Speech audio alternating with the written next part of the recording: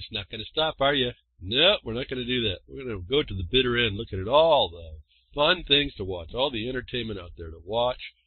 Doesn't matter that it's going to go nowhere or nothing's going to happen with anything, partly because it's outside of our reach, but we're not going to turn inside. We'd rather look outside and find all the entertainment going on than to turn inside to what we've got to do locally in order to start to bring things back into some sanity, if nothing else.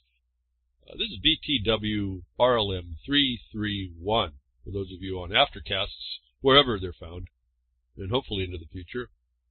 Hopefully there's going to be a compilation of things. I haven't been able to get working on the one I should be doing for myself, but maybe in the future some people will figure out what I've been saying, how to approach these things and how to work through them. And even though the progress is very slow, there is a progress, and not progressive, but progress back, if you will, back to the past, and we'll be going into the future. Again, not to throw out all the stuff that may have been good, that has never been done in history that I can tell, looking back through history, notwithstanding all the nastiness that's back there, and how we got here, where today we look at the cockistocracies running everything, and that was, again, a bunch of good people not stopping it. And so I don't know why anybody can think that they can get away with doing nothing, when the proof today is that the worst rises to the top, takes advantage, and exploits a condition. I've been asking us to look back at some of the things that were objective basis that we can work with, bring those together, rely on those because they can't be attacked, and then move out from there again. And in the process, not put ourselves in so much jeopardy as I've seen in the past. So, I don't know what else more to say. If everyone understood what I just said there, that would should get us on the path. And I don't do this often enough, but I want to thank Grammy Mary for donating and operating this, allowing the Spreaker to operate. That becomes one of the places that we go out of and go to.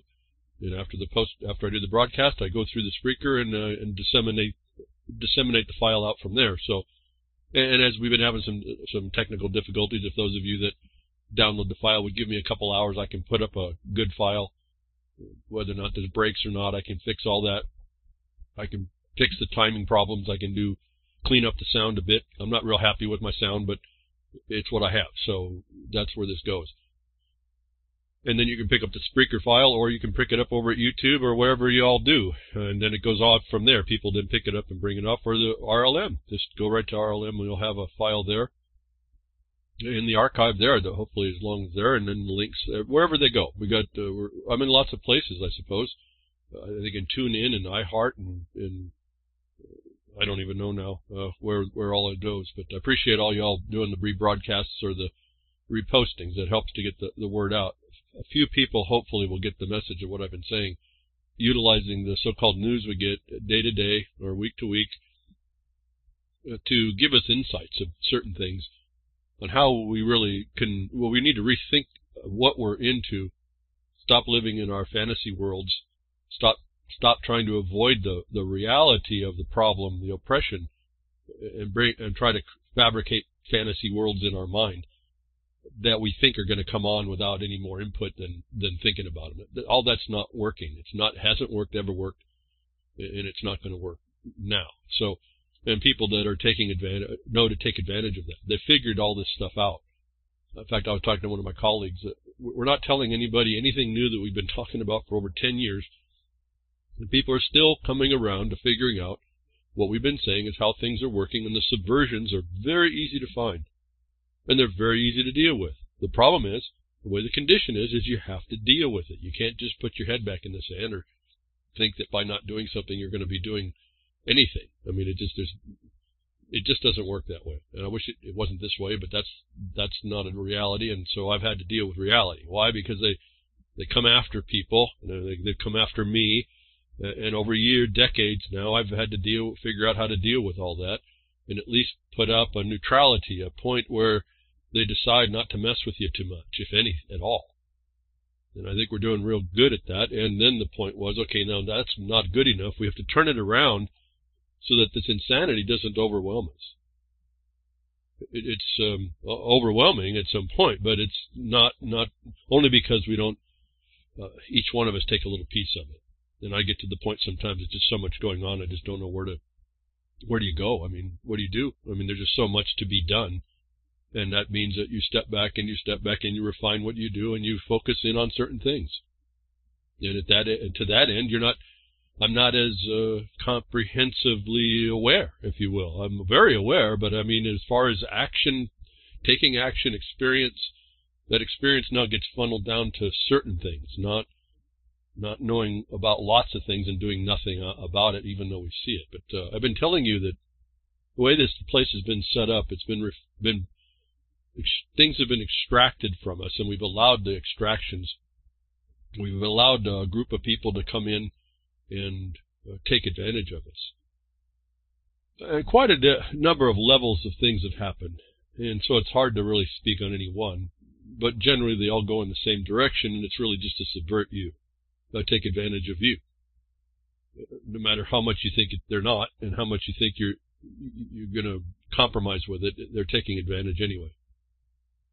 Anyway, so this little report came up just breaking into the broadcast. I thought was fascinating. Again, giving us a little bit of indication of what I'm saying about how we approach this, and this is more in the more technical, formal thing like courts. But I'll tell you that this rule does work throughout the layers of who might ever come against you in any kind of capacity. And I've told you one of the things that's remaining yet, and I think is going to be for a while, until they get rid of all property and the concept of all rights, is once they get rid of property or the idea of it, they don't have to give you due process. As long as there's a property to identify, they're going to have to provide the due process, at least in the United States of America, wherever the so-called rule of law is. Okay? That's where that's probably going to stay for a while. And I think that's about the only remaining thing we have. In other words, notice, opportunity, time, and place is what we have as due process, and the things that make that adequate or sufficient. So here's a case that came through. Do we get the decision on this, on how this works? There's still something, notwithstanding the oppression, that even the occupier recognizes. It doesn't come immediately, though, which is another problem. So understand this issue on what I'm going to say here. And this is really relative through the Iranians and a building they had in New York, that some people sued Iran over the 9/11 thing and violations of sanctions against Iran to steal a building in Manhattan, I think it was. And the judge in the district court, which is supposed to be that's the decision of the court. That's supposed to be the law in this country. And I'm not going to talk about the inadequacies of jurisdiction and all that. I've talked about it before. You can do the research. In fact, that point came up again when talking with my colleagues over how we work through some problems relative to these issues. But I'm not talking about the incompetency of the USDC courts. I'm talking about just the fact of what people will believe and what's coming out, to reference the fact of this thing I keep telling you is maybe the last vestige of your rights actually in practice is what they call due process. And that's why we get back and I say make a record, because that record is what starts to come through if you're going to press what the limits of what's required for due process. On Friday, the Second U.S. Circuit Court of Appeals in Manhattan ruled 3-0 that there was a, quote, troubling pattern of errors on a relatively straightforward issues in a case. In this case, where they had literally taken this building from an organization that was actually ends up being a religious organization. And so I'm talking in two capacities here. Listen to what that due process is important, and also then listen to a status. And I want to tread real lightly here, because a lot of people take this and run the wrong direction or run overboard with it. But there's an insight. Remember, I talked about creating statuses and statuses that protect you. This doesn't happen overnight. This happens over a long study and a proper application. But we're going to hear something at the very end of this that's going to, for those of you that are listening very carefully and taking things slowly and methodically, you'll hear about another status here. You'll hear it in the fact of the lack of prior precedent to do what they did here. There's a minimal precedent. And so what I told you, look at the anomalies that you're facing in this occupied land, and you'll find ways to go through, or at least put up those as an obstruction. Remember, I talked a little bit, and this is not, but I won't say that because it'll confuse people. Again, I've talked about how you get inside an authority, a jurisdiction that's prevailing, and you look for these things that make you at least amenable to the power. And if you don't, you end up violating it, because the power, the real power, the one that can come and hurt you, is what you have to contend with. And I'm not saying compromise. I'm saying you have to choose a direction that gives you the least jeopardy, if there's any to be had. Hopefully you find one where there's not going to be a jeopardy, and that's what your first so-called defense is. But this is a troubling pattern of errors in its relatively straightforward issues. I also want you to listen about like the Bundy thing, where these judges, there should be straightforward things going on, and they're not. And that's the first clue that we have trouble. But I don't want to go that far over. I just want to talk about, here's a case that talks about things have to go through in a certain way before we can steal property, is what this court says. Getting to an outcome, Judge Richard Wesley said, getting to any outcome requires a fair and procedurally adequate process, something that has been lacking in this case. There are no shortcuts, and I'll get it right, there are no shortcuts in the rule of law. So here we have an evidence that the three judges in a circuit court of appeals capacity is very diligently applying the requirements of due process apply. And you'll hear right here that there are these processes have to be fair and procedurally adequate. Now, that's in the judicial side. There's also the same application in the administrative side. And so here's 2 points here. If you can identify an unfairness, and that may be a little bit tough, but it can be found in a process. Now, process is all the service of the paperwork and such. Right? So you understand that too. The process is this paperwork. This is like the administration of the case itself. And that those procedures are adequate. You go look at those two. You go research what constitutes fair and adequate. And now you start applying those rules, because those are what the courts, when you finally get the power against you and you're going to go defend yourself, this is how they're going to analyze this. And you make a record, hopefully your record's made, where they didn't have a right. You show that it was neither fair, if you can, nor procedurally adequate. And more importantly, that what I like to do is identify they could not even apply fair or adequate, because there should have been no process. In other words, they were precluded from interfering. And so you stack these up. You start learning how to stack these up. Maybe the last thing we have is this due process thing. And here it is again, comes back on a really important case politically. The United States wants to destroy Iran. The DOJ went to go steal their properties in Manhattan, and they got their judgment from a judge. You can think pretty clearly, this was a judge that actually came out at the beginning that actually made a good decision on some other case. I had a little bit of hope, but I think she got beat down pretty quick. I think that first good decision called attention to her, and so they got to her. And this was a subsequent decision on this case. So their fair and procedurally adequate process has to happen. And when we go on the story here a little bit more, the decision is considered a defeat to the United States Department of Justice. Okay, the DOJ. They're supposed to be doing what? They're supposed to be doing justice. And we have another evidence that they won't. So don't walk into these things thinking you're getting justice. I don't care at any level. We're talking federal here, but at any level, folks. So you have to be ahead of this, way ahead of this. The decision is considered a defeat for the U.S. Department of Justice, as the government had hoped to sell the building for nearly $1 billion in satisfying the suit that the government brought for these people that were harmed in 9/11, which you have to think about that. That's another theft. Because that money's going on the backs of the people that got harmed doesn't necessarily mean they're going to get much. Also in 2014, so how long these cases go, United States District Judge, USDC, that's the incompetent court there, but notwithstanding that problem already, the U.S. District Judge, Catherine Forrest, granted authority to federal prosecutors to confiscate the building. However, an appeals court reversed that ruling in 2016. And so you see the basic fundamentals of the courts are corrupt. There's no law. And a lot of people are saying, yeah, we know that. Well, that's not my point. My point is that's your reality. And this translates all the way locally to you. It's here at the federal level, back east, for those of us that are not west, but this goes back. This goes all the way down to you. This is the same example that everybody follows to violate people. And no good people are stepping up in the right ways to expose it and then out it and then bring accountability.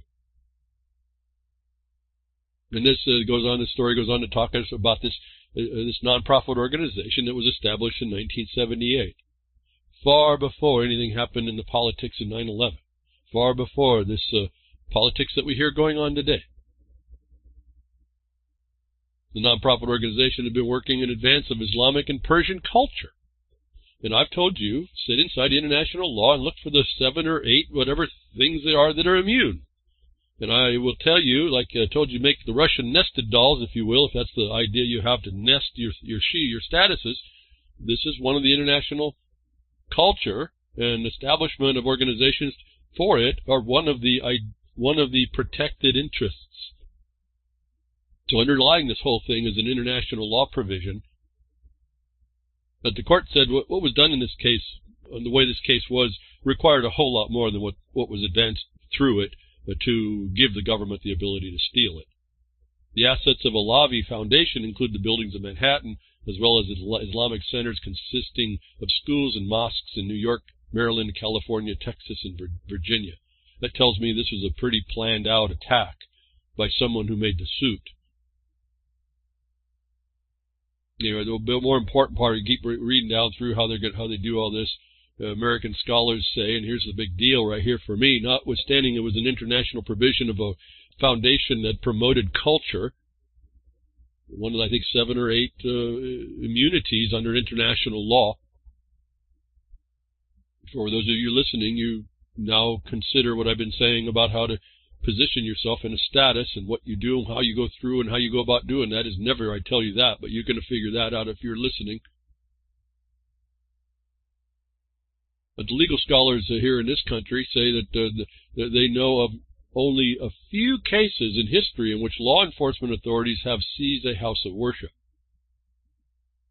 That's another immunity. And so you can look in this case, the fundamental courts, the basic courts of the federal courts are corrupt, absolutely. This is really a slap in the face on the most fundamental things. This is beyond a question here that they did not provide due process. So we can't walk into these jurisdictions and expect due process. What I say is you make that, or you show that they didn't provide it. What, on the 2 standards? Well, are they fair, what they provided, or was it procedurally adequate? Fair might not, even though the statute might say it, you got 2 points. A statute may provide what fair might be, but that could be inadequate. You can argue that. It's a little bit more difficult, but you can do it. On the other hand, this is what I tell you about the objective basis. You look at what the rules are for the government in the statutes. That's the rules they have to follow. These people in the government, not the government itself. It's the people in government have to follow these things. And when they fail to follow it, it's facially inadequate, facially unfair. And that's how you start attacking a lot of this. That isn't even, you've got some other things that come in administratively on the handling of things. Even on the judicial side, you have an administrative part of the judicial, not administrative law. It's just the administration of the case. Within that, there's duties. And so instead of talking out of your head and your opinions and your ideas and constitutional rights and all this other stuff, you bring up what standards are being applied to you, and you meet those. And you show how the system itself won't or can't. I like the can't, because that's like the patent stuff. When you get a statute that says there's no judicial power that can extend to interfere with it. And then you look at the administrative side, where the authority of the hearings officer can't rise up enough to interfere. You have a place that the government can't. And when they do, that's that felony stuff I talked to you about. Anyway, if you work this through, here's an evidence. A due process is still valid, and there's a standard for it, and the lower court didn't do it, and these people were sitting inside some protected places, I will say, that's not mentioned in this article, that I think y'all who are trying to figure out how to relieve yourself from some of these oppressions should look into this case and start to think about what I've said here and start to researching, and you'll see a little bit more. In a way, the patent grant is the same type of I can't say immunity. It's supposed to be. It's not really an immunity, but it's also not an immunity. It's an interesting thing. It's a preclusion against government interference, literally against the whole world, and that's kind of working in the same vein. It becomes a domestic immunity, if you will, a domestic preclusion. And so I can point to that because I can also point to black and white, my opinion, black and white fulfillment of everything you know that's in the constitutions that are supposed to be followed. Now, that they're there doesn't mean they will be, and that's another problem. But I'm just trying to point out to y'all, you got to get your head and mind wrapped around how they have figured us out and then refigure that to counter it. And if you don't, you're just going to live in your fantasy world. You're just going to be compromising to whatever you think you need to do. You'll be talking big and bad about your Second Amendment, and it means nothing. They still take you down. You're still paying your taxes that you don't really need to. If you look at it from what I see the black and white says, you're still subject to what they put on you. You're still underneath the fact that you can go down the road and no one recognizes your right to do that, not because you have the right to drive. No, you have the right of ingress and egress attached to your property, and they don't have the right to impose a guilt upon you. They're supposed to presume you innocent, and you haven't stopped and said, hey, they've gone in, they've encroached upon that. I'm not even safe no matter who I am anywhere, because I never noticed that they were coming up and I haven't stopped it. And when you don't stop that kind of a criminal activity, it continues. And I look up real quick in chat, RLM chat, legal scholars, sounds like an oxymoron to me. Well, if you understand this concept, legal is not law, and they have different authorities, then a so-called scholar, someone who studies legalisms, I can give them the knowledge of that, but you understand you have to put it there. They have, and I would listen to this view. It doesn't mean that I would agree with it, or it may not apply. Again, legal and law could be separate. As I say, the law is in the land, the patent stuff. They didn't say a law scholar, so they didn't talk about the land, a so-called scholar. A scholar being someone who is studied, very, very deeply studied in a lot of this, and can, give us the full comprehensive understanding of how it is, what it is, the history, the potential applications, how it was supposed to be. In legalism, you can have someone who can do that. That's what attorneys do on one level. The problem is that there are attorneys in that level. They're not really lawyers. They're not doing law. They're doing legal. And so I don't have a problem with some of these terms. But what I've done, and it makes it easier for me, is I just put, if you want to be a legal scholar, fine, put it in a category. It's not a law scholar. And it wouldn't be anything that we're talking about. It's not in particular. What I can see here underlying this case is an international law scholar. And that'd be an interesting one because there's no law in international law. What is it? It's customs, habits, policies, agreements of nations. The organism, the organ that represents the people within it, by whatever right or wrong. And again, so I'm not trying to qualify any of this. I'm just saying they're within a certain structure.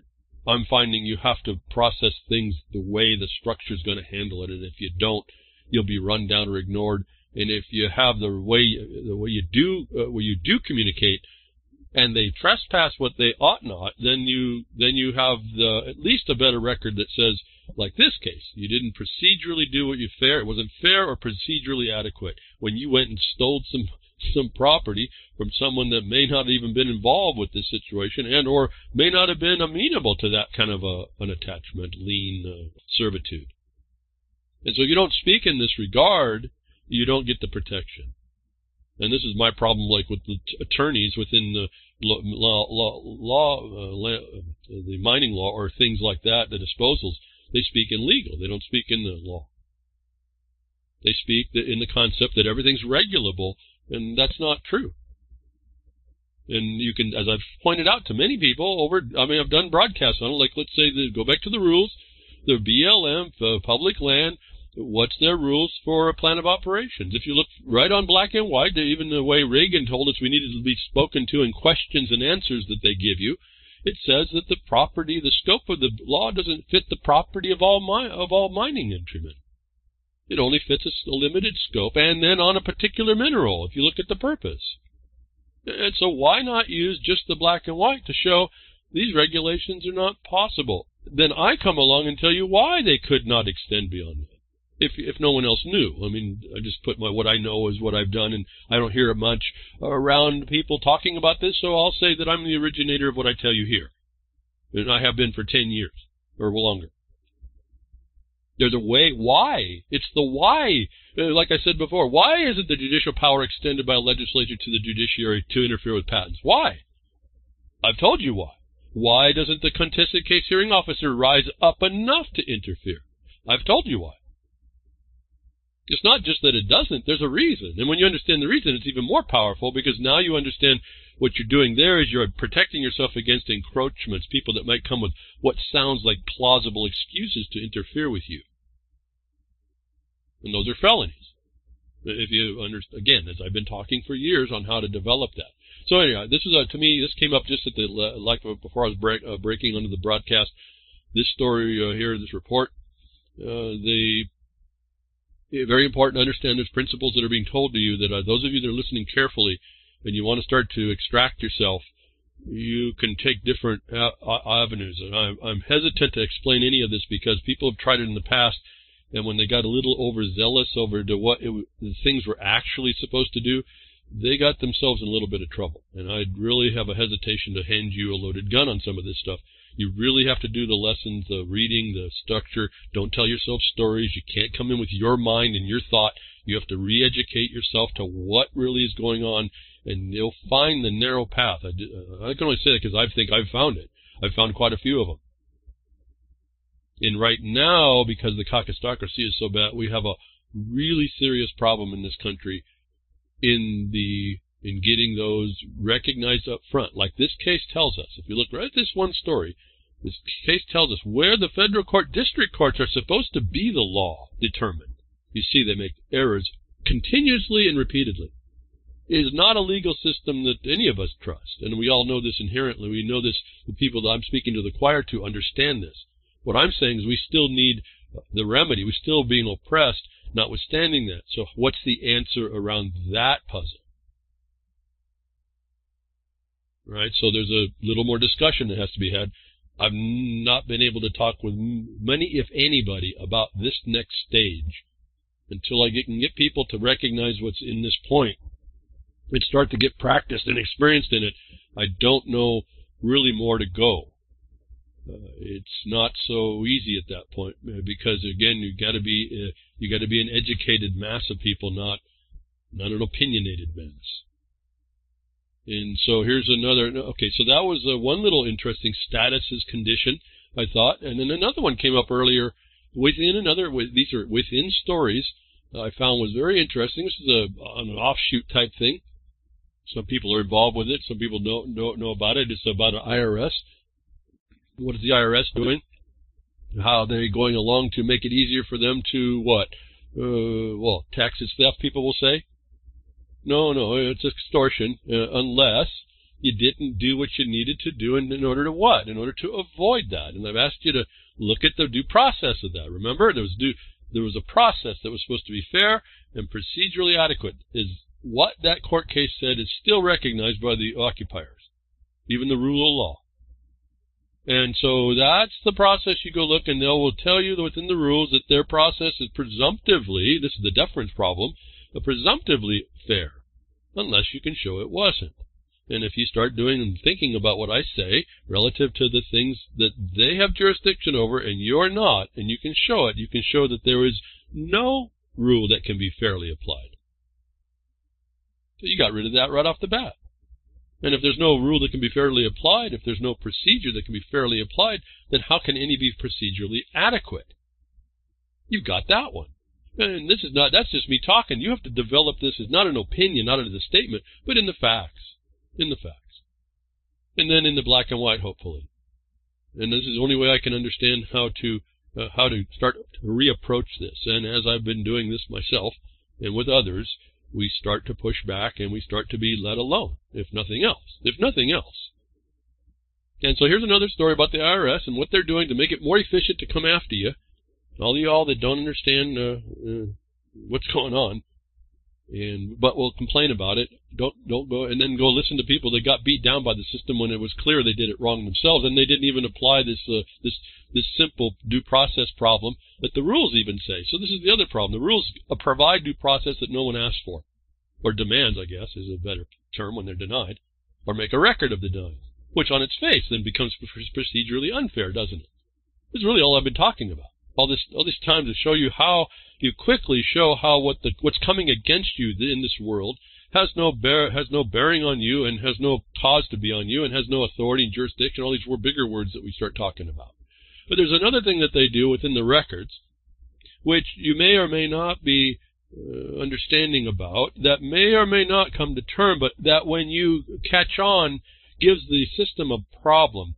But I can tell you that they attempt to make it sound like you're frivolous, and then you have to show how you're not. But and this is what I'm saying. There's a proof that needs to be made within the construct of the black and white. And as I say, I'm hearing a bunch of people say, I don't want to do this. This is too much work. Yeah, well, this is the occupation you live under. This is what they've done to us. And we were required to keep free from it, and we didn't. And I don't know what to say about that. It's not me. It's not a judgment. It's just a condition. Yeah, so this what is it? This IRS, what's even the title? The IRS doesn't have an R&D shop, so it built a $7 million procurement vehicle instead. And after I read the story, I don't understand what the hell they're talking about, but it doesn't matter. I got down to the point where there was a little tidbit of information, and I've got to go tread lightly. All this stuff has to be tread lightly on. We do this. In fact, we avoid this big time because of what it does in status. But you got to be careful on how you apply it, because then what they do is they try to throw you out as being frivolous. And so you have to have the domestic mail manual policy. You have to have that available and show them how they're wrong. So it's a double-step problem. At least it has been every time we've addressed it.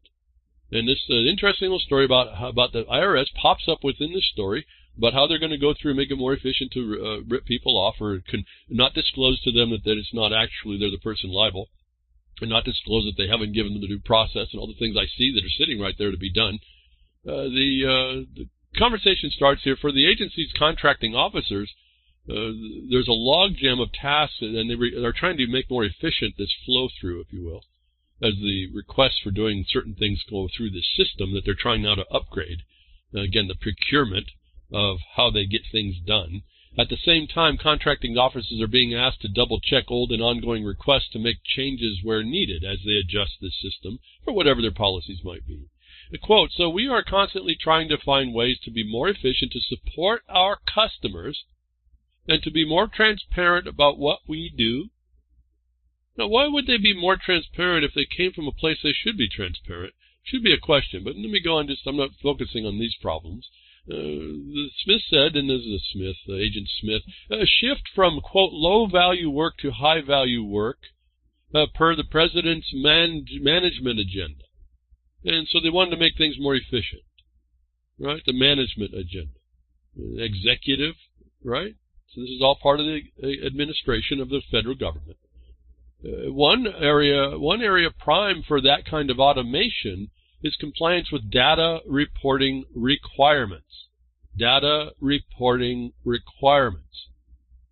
Now, listen very carefully on how you learn to read some of this. This is a requirement that's coming up here in the next paragraph, which we might look past it. Some of you will have, when I get to the punchline, will have understood this, I think, in a surface manner, what you've been told about it. But there's actual rules behind the non-requirement of what they end up saying is required by the IRS. And that is the things you have to start looking for, because what's not required by the IRS, but what is required by the IRS but not required by you, may be how you identify a trespass, a mischaracterization, a defamation, something that's not proper, unless you've given them some other information. So keep reading here. On one prime area is particularly those mandated by the Data Accountability and Transparency Act, the Data Act. But these mnemonics are great. Anyway, the draft solicitation is looking for automation solutions having to do with any of and all aspects of reporting process, including finding the data, sorting it, and correcting errors or obvious deficiencies. Now remember, these are recording requirements they're talking about. In other words, this is part and parcel to the authority that it wields and how it goes about making records that identify things that are within its jurisdiction, IRS here, under management of the federal government. If you kind of pull these together, it should want to blow your mind a little bit. But anyway, here we go. For example, out of the middle of nowhere comes this. You wouldn't think that this would be a big deal. Most people don't think about this at all. I happen to know it's a big deal, but not from the standpoint of standing on it like a defensive shield. It's just one more element of how they go and destroy you, how they set a record against you, and if you don't know it and make clarify the record on there, they then take the assumption, because that's the way the requirements are, that you were subject to it. And this is how you start to look around for these requirements everywhere, and you start connecting all these requirements for this particular thing up, and you'll start connecting up directly the commerce connection to the federal government in the utility of this particular piece of data. For example, the solicitation suggests vendors offer a solution for adding the 4-digit routing number most people leave off the end of a zip code, a low-level task that could easily be automated. Okay, I just said that. Doesn't sound like much, but what did they just say? Solicitation suggests vendors to the IRS offer a solution for adding the 4-digit routing number. Most people leave off the end. Why do they, and a zip code, why do they need a routing number? And when you think about routing in the terms of banking, because they're dealing in funds of the United States, isn't that an interesting correlation? But what about the zip code? What about that 4-digit routing number? Is it required? They say it's required. Well, go look at the domestic mail manual. Go find it. Go read it. Go look at whether or not the zip code is required and upon whom or what and for what purpose. And you'll find a zip code for people. There's no requirement to use it, let alone the +4, which is used by the IRS as a routing number within their system. I'm pausing a little bit. If you don't understand how they pull this off, when you start putting zip codes and zip +4s on the relevant mail, what you're acknowledging, because to say something on a piece of mail could be mail fraud that isn't true. You know, I've used that as well. I mean, as soon as it starts coming through that's mischaracterizing you for a felonious purpose, the intention to change your character, your status, then maybe you should necessarily call that out, you think? I say yes, and we do. The 4-digit number at the end of the zip is just not this designator to get mail. It's actually used for the purposes of taxes and vendor use for the purpose of taxation and the property of how they move and manage the taxation condition and system procurement and other conditions within the federal government. It's strictly privatized to the federal government. All right, so you have zip code and then +4. The +4 they use for routing. What about the zip code? Go read the domestic mail manual, and you'll find out it's not required for people. It is required for commerce. And so when they put you in when you use the zip, which is registered to the service, not the post office, but the service, then you start to understand how you start putting this together relative to what? That it's in the commerce principles within the commerce and financial structure of the federal government that you use a zip code. Because it's not required. You can use it. It helps them. But when it comes down to things that are status-oriented or official mail, legal mail in this case, or even lawful mail where you're asserting something that's, let's say your property doesn't have a zip code, does it? No, they'll assign one if you become a business, if that's how you want to go, and you don't go in your inherent right to do things. They'll attach the federal business identifier registered to the service of the postal office, the postal service, not the post office. Now, this distinction of post office and post service has kind of been, I think, a big time diminished between the 90s and now. It's still there, but you have to know, again, they changed the manual. They keep moving the policy around. In fact, all the stuff I used to know, I had to go re-find here recently when we were doing some things against the Postmaster General that created more crime and problems for mail handling. In the local postmaster and postmistress causing obstruction of the mail and making these demands that are not within the domestic mail manual. Insisting that you have to have your name in all caps, insisting you have to use a zip code, insisting you have to use the +4, and none of that is actually right. The capitalized letter relevant to bankruptcy law is incorrect for sure. And relative to disposed land, it has to be wrong, and it's not a federal territory, and it's not required. And when you see well, I don't know if I want to go this far. There's a certain location that you put on the mail that doesn't have a zip +4, doesn't have a zip at all. So they can't make the requirement. Why? Because there's still a status in this country that doesn't rise to the level of being subject and recognized by this little article here when zip +4 is a routing number relative to IRS cognizance. And so for those of us that we've heard lots of people go make a big deal about it, oh, you can't use a zip and this and that. Yeah, look at that. Look at it's right. But you have to have a little bit more in you explaining why you don't use it or that you don't have to. You don't even talk about why you don't use it. You just say I don't have to. And you pull out the DMM, the Domestic Mail Manual, number for that now. And it's been moved. I had to refind it. In fact, here's how they work this. They keep changing the policies and they try to make it as vague and as possible. In fact, I went and saw the new mail manual, and I said they left out a provision that they were supposed to utilize and acknowledge for general delivery, and it was removed. And I looked at that, I said, they've made an error. They can't do that inside this policy. This policy change was wrong.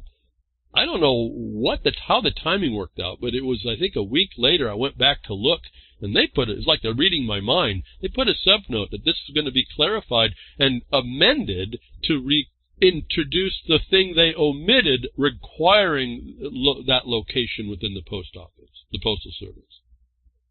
Okay, so how could I know that that was omitted, that it was required? Because if you look at the foundations for how things are supposed to work and the separations between what the men and women are supposed to be doing relative to the commerce side, they can't remove these things. They have to travel through the policy, and if they're not, they're a violation of the policy. That would be an unfair imposition by the policy. In fact, someone caught that. And so there's a different style of analysis you have to do. You can't even take what you're reading by these policy considerations as accurate. You have to have a knowledge deeper, because they legally take you down, but lawfully they can't. In the law, there are restrictions on the government. They can't. And so this becomes a very important condition, even though it's in a story about the IRS, that they made a point of something so menial as something so required and important to be done between them and their vendors. It was very fascinating to me when, for decades now, we've been having to fight to keep the status accurate, because the inclusion of these things sucks you into a status that they can assume by what? Judicial notice of the notices you send out, what your status is and how to treat you. And every time they try to do that, we put in a notice of defamation or mischaracterization or invalidation of fraud, mail fraud, breach of the record. They shut up and can't do anything about it. Right? So this is they do not respond, they got caught. And the thing can't move forward based on that premise. Okay, so I guess the point there is when you know this, and it's not in all cases. In all cases, if I'm talking to someone down the street and it's a friend, I'm not going to do anything. They want to put a zip code. I don't care. But when it comes down to the legal mail, what they call the legal mail, where the statutes attach liability, it's going to be correct. And if it doesn't mean anything, I could care less. So there's this fluid little motion. You'd be best to be vigilant against that always. But it becomes too much work at some level. At least for myself, I don't do everything that I communicate with the government that means enough that I have to worry about it every time. On those things that it will, on the records I'm going to move forward potentially into a court or into a hearing, you're definitely going to have a record of the correction and or the violation. So a lot of talking here. I don't know if I lost people. A little story here about the IRS and its procurements, and they say that the 4-digit routing number that's on the end of the zip code is required. You have to ask why. If it's for the post office. It's because this thing is tied to a bigger system. And yet you look inside the system and the rules and you find there's exceptions. You should ask why about that. That's an interesting study as well. And so when you know all, you start to read and you know this inside. There's no question. It's not opinion. You know the requirements are supposed to be being met. For myself, I was able to see a policy change. The new DMMs were changed. But wait a minute, they left out something. You have to be read enough to be able to do that. I don't like to tell you that, and I don't like that we have to, but this is how they're doing it to us. And when you can, you become a whole lot more formidable in how you're going to address it. And there's a whole lot less that gets around past you when you're attempting to make a certain thing that the system doesn't want you to see. In the very minimum, you get to call them out for an excess of authority or a lack of authority under that color coming to defame you or mischaracterize you or set your property up for the takedown. That's a much better word in your mouth than obstinately saying that a rule don't apply and therefore you're not going to move any further or whatever. You're going to make a demand. At least experience shows me that. And I think anybody who's been close enough to the system to have to deal with it knows that as well. Whether they want to ever agree with me or not is irrelevant. They see the problem. So here, simple little thing. The 4-digit number on the outside of the zip code you thought was a simple routing number for the to make your mail go quicker. No, the IRS uses that inside as a requirement for the IRS system for their collections, their ability to collect. And so it's not unimportant. It's very important, and it means something. As well as you get back, the zip means something, but it's not yours. It's not just a number. It means something. Go find out what the rules say it means. Go find the exceptions. Go see if you fit in there. Make sure you operate within the exceptions, if there are. Don't extenuate outside of those exceptions and perform your tasks through the exception and know they're there if they ever get challenged. If they become a question, you have the answer. You have it by rote. You have it by black and white. We don't walk on our opinions of my constitutional right to do this and that. It doesn't work that way. Yet, these rules will fulfill that if you know they're there and how to work them. And so I put maybe too much time on that. Maybe I didn't. I don't know. What's the zip code? Who cares? Well, go read about the zip code. It's pretty interesting. Very fascinating study. Very fascinating study. A zip +4. What was that? They make it sound like make your mail get there quicker. Then I read this little story years later if I didn't know anything more. Well, the IRS uses it as a routing number within the tax collection system. And there's another thing on top of this that does go international, which is fascinating, even more fascinating when you talk about rule of law. It's just amazing what they've done to us and we're oblivious to. And yet, I mean, what do I say? What do I say? I talk about everyone listens and says, think it's interesting and whatnot. And you'll go, okay, now I know the routing number not to use it. It's not about that. It's about understanding that it's there and what it does. And when you get into your dealings with the government on any level, that becomes this silent witness against you if it's not corrected. They don't like dealing with it in you. They'd say, well, that's all we can do. But when you pull out the black and white that says, yeah, but when you did that, you violated my property or my rights or my remedies, now they can't do it. They can try to put it forward and you can accept it, or you can have why they can't. And that's how you respond to them. And then you attach, once they got why they can't, because it changes something in you that they have no right to do, and the fact of that becomes a felony on its own under color of the authority to do so. You also interfere with the underlying property and rights. Those are felonies as well. You don't have to get all angry on them. You just give them notice that if they continue, that's what they're going to be held to account for. Black and white. What they're not supposed to be doing against, given it's a prohibition against it. And so, I mean, I don't know what to say. It's not that hard. A simple little paragraph in a story is instructive. Did anybody understand what I just said? I don't even know. Did you one ear out the other? I don't even know. But when you look and see that there are requirements from state to state and the federal government What have I told you before? The CIA, if we didn't look into any place else. World Factbook. CIA says the states are administrative divisions. Why wouldn't they use a zip plus 4? They're all part of a business IRS takings thing. System. Right? I mean, they're all vendors to the federal government. And when you look inside the tax laws of the state where they're not inappropriate, they stand as law. And when you see it from that perspective and you find out what the word income is, it's defined in state law, not federal law. For all y'all that are trying to fight the federal system, it's not income. It's whatever source is derived. Well, where is that in your state? Your state, so-called. It's defined under income in your state. And it's not everything. So I don't know what. So that's what the routing system attaches to. And if you're not doing any of that, you can't let it attach to you. And I hesitate to say how to address that because it's kind of like a fluid thing, but it's not. It doesn't become the focus of anything. It becomes a part of other. They'll be doing bigger things wrong, and you would just tag this problem of a demand that they correct the record to reflect more properly your status, and then you state it, which is like, let's say, a patentee without protected by the patent and or the limits of the law relative to any authority. And that the utilization of that by the clerk or whomever is an infringement, unlawfully, without warrant, and felony on multiple levels. I mean, I'm just paraphrasing some stuff that comes to mind if it happens, and that it has happened. I mean, that's how we speak. That's how I write letters.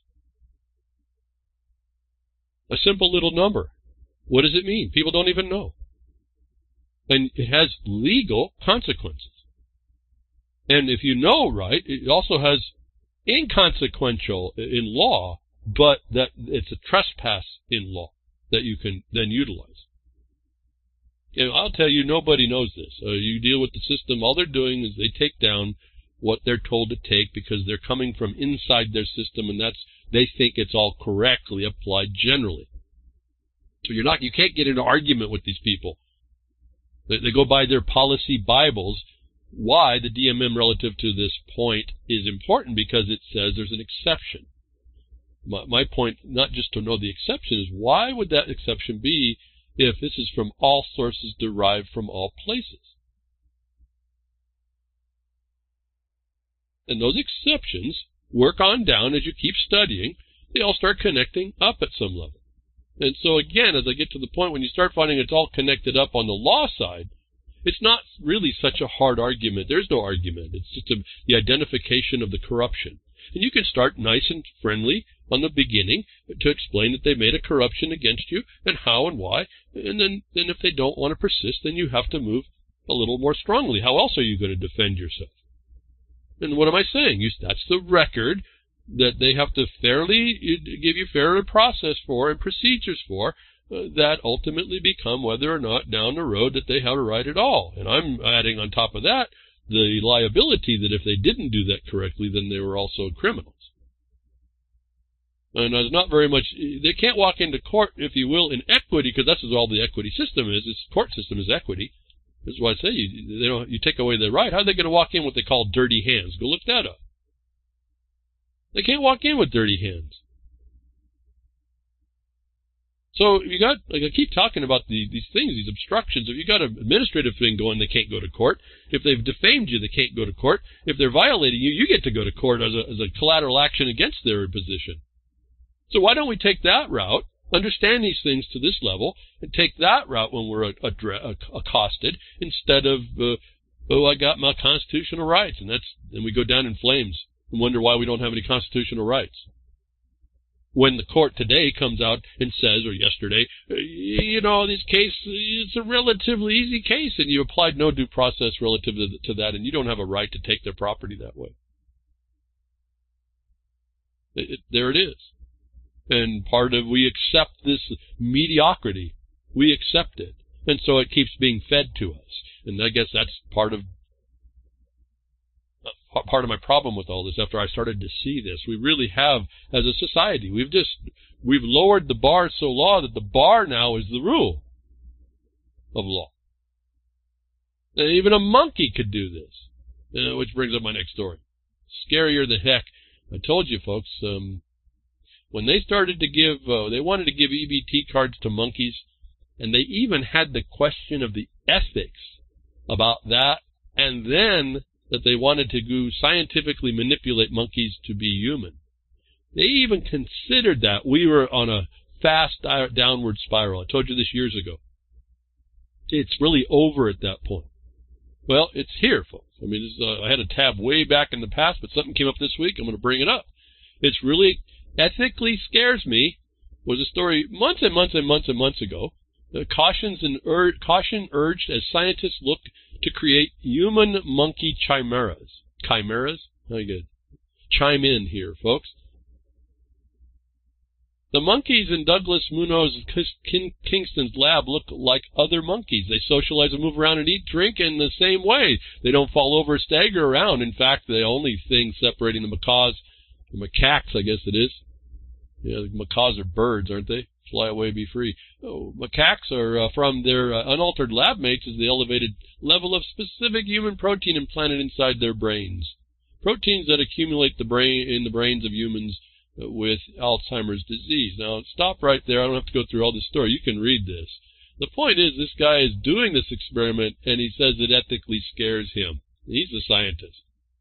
In fact, there has been no ethical study done on this at all. I told you when they even considered the conception of this idea, we were going to be in a fast descending spiral, and this is going to be a thing. Well, folks, Spanish scientists create human-monkey chimera in China. I guess it's chimera in China, or is it chimera in China? You be the judge. Researchers led by Spanish, you thought the Chinese were doing this, led by Spanish scientist Juan Carlos Izpizua, have created for the first time a human-monkey hybrid in a laboratory in China, an important step toward using animals for human organ transplant, the project collaborator Estrella Nunez confirmed. So, they didn't even do ethical studies. They talked about doing ethical studies. They're scared, and they still push the cherry red button. You now have in the world a hybridized monkey, folks, that if you listen to their evolutionary theories, not adaptation, but actual species evolution, no less. No support for any of it at all. But if you go down their track, they're willing to lessen themselves and bring them into a state of what? A professed good. Human organs. But are they really human organs? We have now, as I said, when they were thinking about this, that they would think about it, I said we were in a short time. Well, they're now making human hybrid monkeys. They're going to give a monkey an EBT card, folks. I don't care how you get around this. It's going to happen. And we found out the first thing that's going to happen, they're going to go down and get some bananas and go try to petition the first hooker they find. Okay? That's the report. We already got that report. But let's look at what the scientists are willing to do in diminishing man by thinking that we're starting from a monkey. Should scare you to death. Should scare you to death in the future. When you start seeing that you're not stopping this overarching oppression of mandating things, let's say, vaccines and injections that way, which we now know also epigenetically change us. You have to consider what the scariness, the harm that has never, ever been subject to any scrutiny. They went right past this one, folks. Just like I told you they would. As soon as it went on the boards, because it's really the forward agenda, they have to diminish populations in order to control them. They have to stop things like France and the people rising up in the revolutions. They're going to come in to make your society less, and there's going to be some of the elites. But this is when you started to find out about epigenetic changing. Remember the dragonfly experiment. They had to epigenetically change that critter, that insect, in order to accept the digital package they approached that then controlled it. Is that line of condition that's going on, that they now met up now the monkey with man. They're saying. There's no scruples about this. They're just doing it. And anyway, I don't even know where to go. How it's not just scary. This is a crime. I would have to say this is a crime. Where do you end? Where is that line? All these things start to come in. Where is that line when you breached the organism, the genetics, the description of the organism? Where's the line of when you can say it has consciousness, when it has rights, when it's capacity, when you pull it out and say, well, it's not, it has rights, like, you know, they want to give a monkey an EBD card. What do you think about this one? You see the genetic problems that we have in gene splicing right now, that the mutations come out real quick that make it something different they don't understand. They're diminishing the capacity of man. They claim they're doing something good in trying to stop Alzheimer's. They're not actually understanding what causes Alzheimer's. They're certainly not going to look at it and say maybe it's the pharmaceutical industry that's kind of got this thing set up on a downward spiral anyway. And don't ever forget, even notwithstanding they're doing it in China, Title 50 of the United States would said that they could do it here, if all they have to do is say it's national security. They could actually spin this to say they wanted fighters in this, I can see already. So your sons and daughters won't die for the wars to protect our nation. But we already know that the police forces are not so smart. They already act like monkeys, don't we? So there's not going to be much transitional change here, is there? Our perception of who's doing this, you know, what is it, the planet of the apes? I mean, if science already said that man is an ape, they're already a planet of the apes.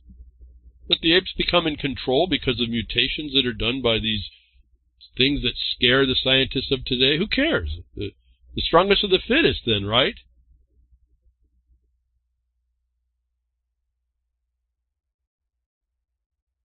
We don't live in just interesting times. We're living in some pretty scary times, I suppose. And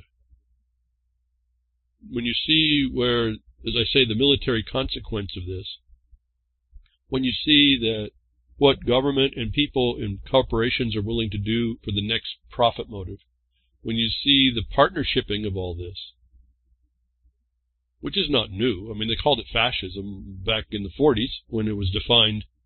It was the integration of government with corporations to control population. And we go on to control the production and all this other stuff, which means they have to protect. They have to control property, and that includes you. You're just that animal, aren't you, then, as well?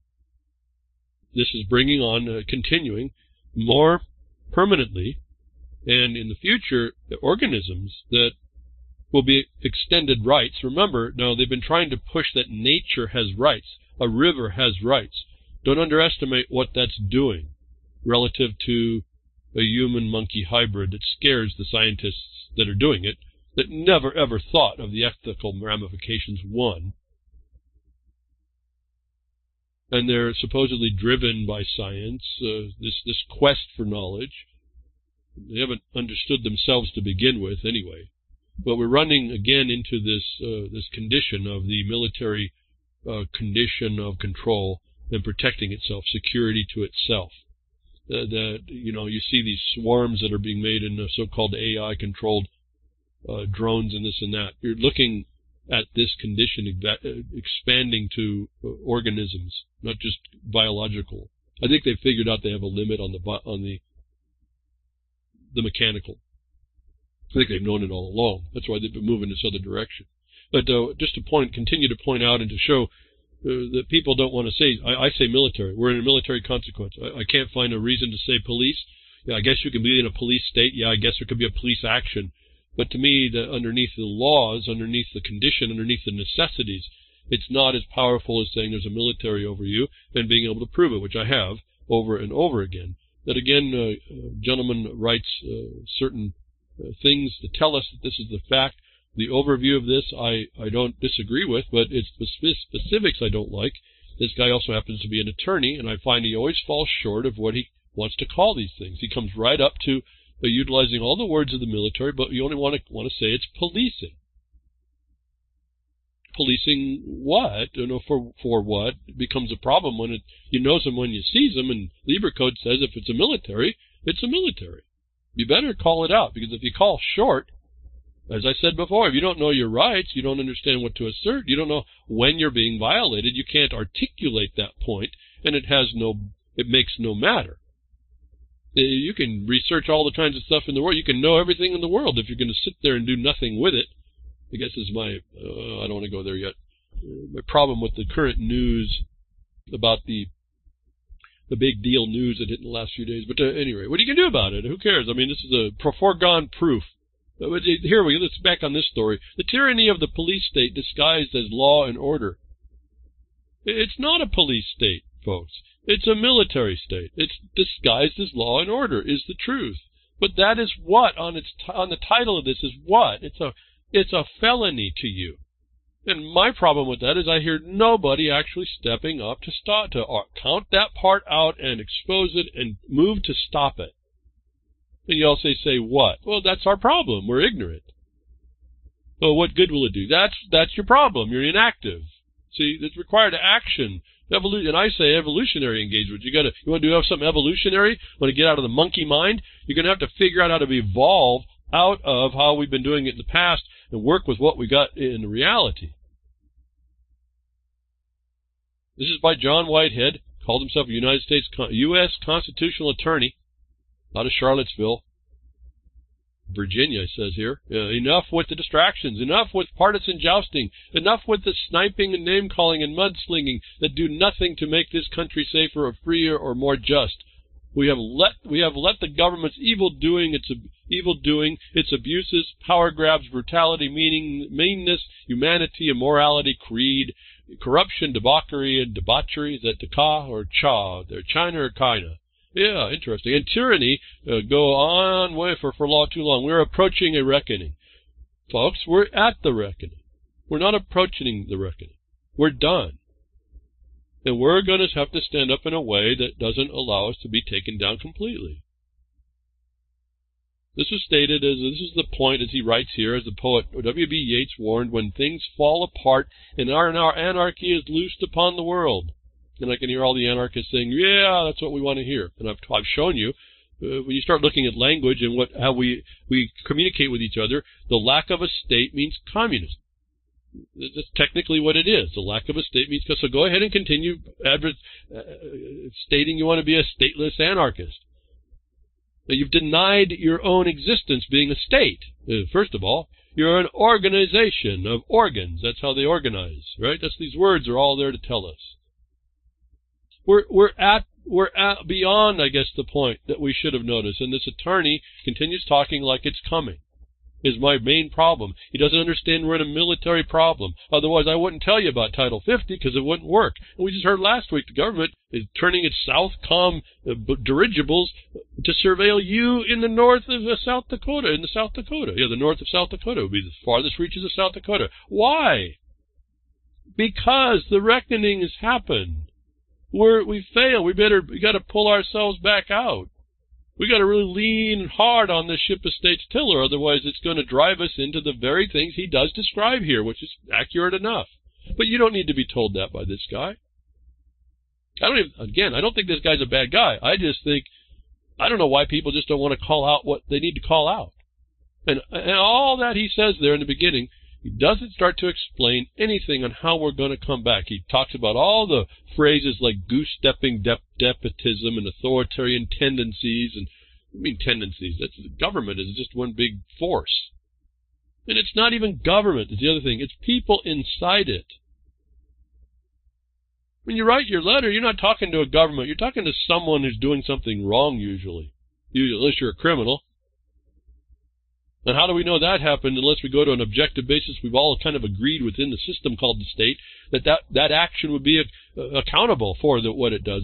What a wrongful action is, there's accountability, and what that accountability is. That's due process too.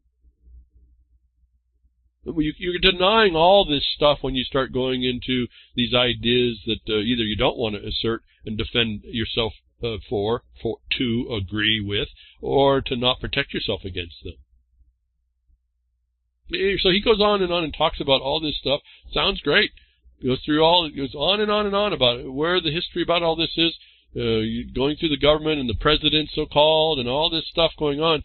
And yet, no matter what he says, no matter how we might differ about how success or failure of the past presidential administration, surely we can agree that the president should not be empowered to act as an imperial dictator with permanent powers. Why is that even a question? That's not even a question. This is not we. This is each one of us. And he goes on to talk about the atrocities of the courts allowing cops to shoot people. A family's dog, and he shoots someone else instead. He shoots not the dog, he shoots the 10-year-old. Folks, when you see that, what government are you living under? It's not reckoning what's happened. This is not something just to continue discussing ad nauseum. This is something to notice and then figure out what you're going to do about it. When you live in a country where the cops can shoot a 10-year-old, to shoot a dog that a dog catcher can catch without even using a gun, where do you think you live? When a court system of judges, bar association members allows that, who do you think's in control? And we're not even talking about the political controls that are running rampant this week in the news. The elephant in the room. So this article goes on and talks about a police state. He's got a book to promote to you, and not one time will he say it's a military. He'll say it looks like the military. He'll tell you that all these things might be. He uses the terms of military tactics. He'll never tell you we're already in the military consequence, and he has never offered.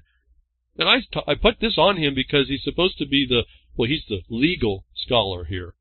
He's supposedly the Constitution scholar. He does not explain even the beginnings of how you would approach removing this condition, which is not going to be done tomorrow by any one of us, maybe not even 100 of us. And it's not going to be done by force.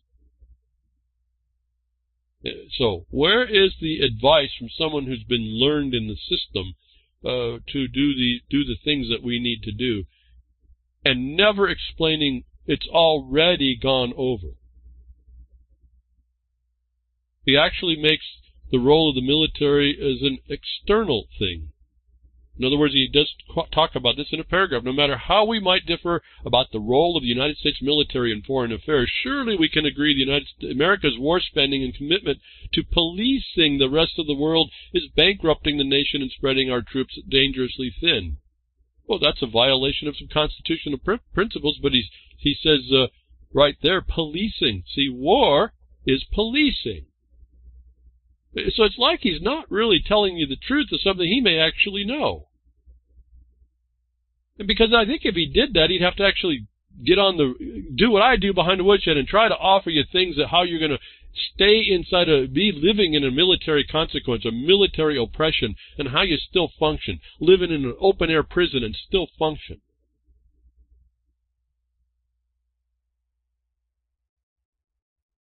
That's a tough thing. And yet we still have to do it. They talk about going to space is hard. Yeah, no, this is much, much more difficult. Much more difficult. And in the future, you're going to be doing with monkeys coming after you. They're wired up through the 5G, and they'll be doing whatever enforcement they want to do. And they won't listen to you. They won't even listen to the things that I'm telling you should have been doing. In fact, they'll cause that whole point because you didn't respond like I tell miners to do. When you get that first letter notice, you better respond. They don't do that. When you don't do that, you're done. It's going to go almost automatic. When they diminish the capacity of the society, they have you. And they've got us diminished. There is no reckoning. It's already happened. It's turned. The ship has turned. It's on a new course. So, I mean, if you want to put it in admiralty terms or maritime terms, this is the time to mutiny on the turn. And it's still not too late before the minions of Chimera come upon you, whether that's actually an organism or it's an AI-driven organism, at the beck and call of whomever behind the scenes with this funny switch and a big smile on their face. So-called elites that are above the law, that actually run the switches behind this thing. I don't understand why that's even. I don't understand why there's so many questions. Why we continue looking for evidence. Why, when you see that there's no accountability, we look for any connection. Like we're talking here, I guess I'll talk about it now. Did the monkeys that are out in the world that are enforced law enforcement, proven by the Supreme Court to be too smart to be a cop, a law enforcement, too psychologically stable, that look out and don't see a harm unless it's to them. They're like a social justice warrior with a uniform is all I can see. But they have a mission.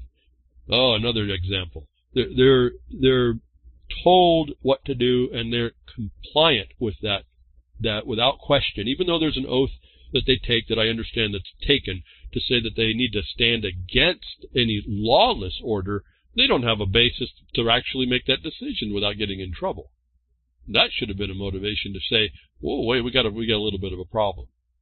But these unaccountable so-called elites, these people in seats of decision, all have their questions. And I think that's we talk blackmail. That's what they use to exploit. We're seeing the caucustocracy rising up and exposed in all these conditions where a mediocre, mentally midgeted population looks at stories that they're being told in the world, makes a big deal about things that they should be looking back and say, well, this has been with us a long time.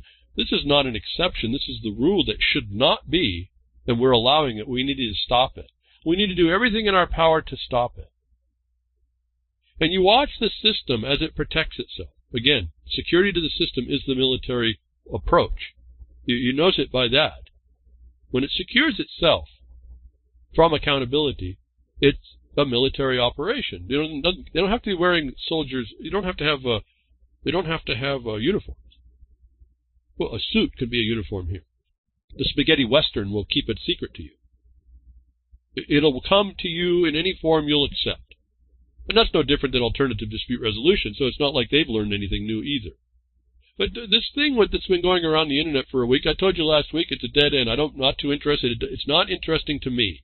I identified this the child abuse, the child pedophilia system back in 2000, and I attempted to do that documentary. I won't go through the story again. I got whacked a bit for that. So, like I said, I'm surprised that I'm still alive after looking at everybody who gets taken out. But I wasn't, I was just on the fringe. It wasn't even close to getting anybody big. I was getting a system. I was exposing a system that most of you all think is helping. But I understood to go look at it because I noticed what the rights of child doctrine was actually saying in the UN. In other words, I didn't just commit this from no good, from just an opinion that, I see conspiracy. No, there was an agenda afoot, and I had identified that. And then it pointed itself out in the court system of the United States of America, in a state. And it had a certain methodology, and it was all identifiable. And so this Jeffrey Epstein thing and the trafficking and the pedophilia, that part's not interesting to me. In fact, not a lot of it is.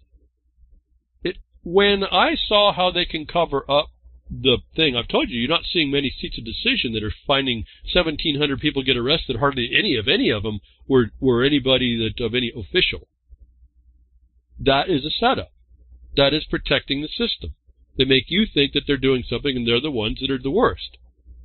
So this Epstein issue is not interesting to me. Everybody, I think it's part of the Q psyop, the Q nonsense. Oh, we're going to expose them. I don't know anybody that actually believes there's going to be any justice in that part. And I'm really confused as to who was out there that thought that Epstein was going to make it to trial. That when he was dead, he apparently killed himself, committed suicided. I told you last week it wasn't worth, don't keep following it, it's going to be a dead end. This is not interesting. They've got it contained. Yes, exposing some stuff. Yes, it's making some record. Those are all political outings. He didn't even last a week. My first comment after I saw, and I want to find out, it's really more a comment, the tag I put out to see if I get an answer. Jeffrey Epstein's dead. Supposedly hanged himself in a facility that was not, I guess a suicide watch means you watch the suicide, because that's supposedly how he dies. He tries to hang himself. Now, I don't know about you folks. I got some friends that are not here with us today because they were put in isolation on suicide watch, and by the next morning they were dead. And this is in a local jail, so this is not even interesting to me. Who thought this guy was making it to trial is interesting to me. My tag on the Twitter was, who won the pool? Who won the pool, folks? Who, in all this world of fallen nature and all the gambling that goes on, who won the pool? This guy wasn't making it to trial. There's got to be more than me that figured that out. This thing is not interesting. Now we get to go look at the crumbs on top of it. Oh, everyone's going to go, who was involved? They did a data dump. Oh, yeah, go track all that down. Is there going to be justice?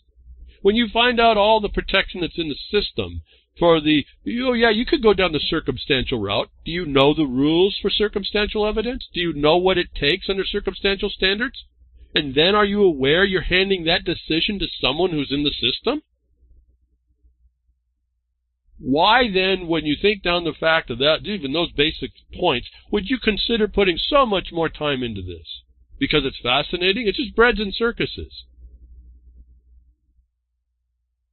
When Hillary Clinton didn't get charges, I'm not saying she's guilty, I'm saying when she had no charges for doing what she did as Secretary of State in the server that was supposed to be supposedly national security interest that has no interest, apparently. And no one got the clue how this was going to roll out on that point, not relative to Epstein, but hers. You didn't recognize that there's no more time to spend there. And you spend time, these guys are getting around to all the stuff that's going on around us is getting to us without any objection. Because while they're flying this story, Epstein Island, another episode of Epstein Island, now I wonder how they're going to play it around. You think with all the islands that is there, and then is he even dead? I mean, that's a lot of, I haven't said this at all. It's not that I didn't, the joke for me was, who won the pool? Who thought this was going to trial? Whether he died or not.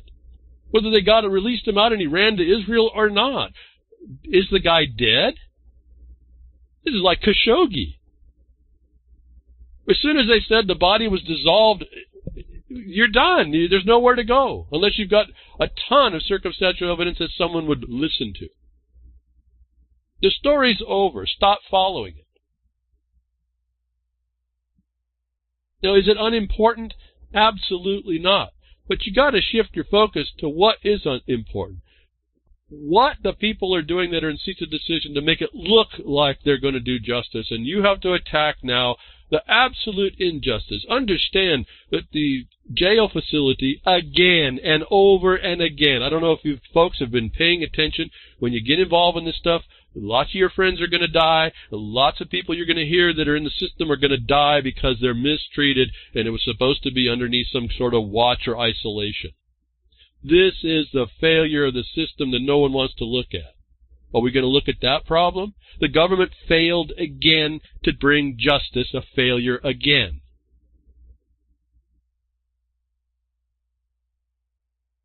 I don't even know what the point here is on the story. And yet there's so much story being made about this. The protocol, the prisoner check protocol not followed last night. There's a whole kinds of story that's going to come out of this. Absolutely not. And when they are, if you've ever been in, you know the protocol is. When they don't like you, they come every 20 seconds to beat on your door and keep you awake because it's all torture. And when they're not, they don't care about you, they leave you alone. And when they got a skullduggery going to happen, no one looks. And if they look, they don't talk. Why? Because you're under control of a military objective. Whomever's running the levers. And that's another story behind the scenes.